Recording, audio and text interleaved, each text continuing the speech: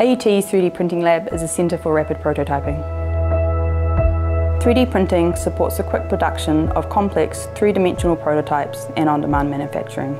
This allows product concepts to be rapidly tested and ideas to be trialled before committing to the major costs of going into production. It also supports faster iterations of the product development process before a design is finalised. AUT has two major machines in operation. The selective laser sintering machine produces a high quality finish with very strong nylon plastic material.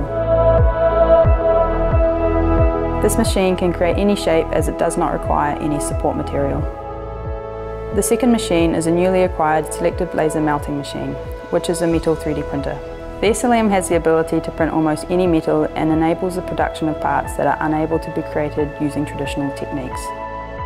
AUT 3D printing labs works with students, staff and industry on a range of 3D printed projects and research initiatives. These facilities benefit AUT students by providing state-of-the-art tools to aid product design. This enables them to develop concepts and to keep them up to date with the technology and its evident future. The 3D printing lab gives industry or design clients the ability to prototype and communicate tangible objects while maintaining their IP rights and privacy. Staff associated with the lab are also researching new additive manufacturing techniques and developing methods to make the most effective use of the available technologies to produce complete product prototypes. If you have an inquiry about working with AUT's 3D printing facility, feel free to contact the lab.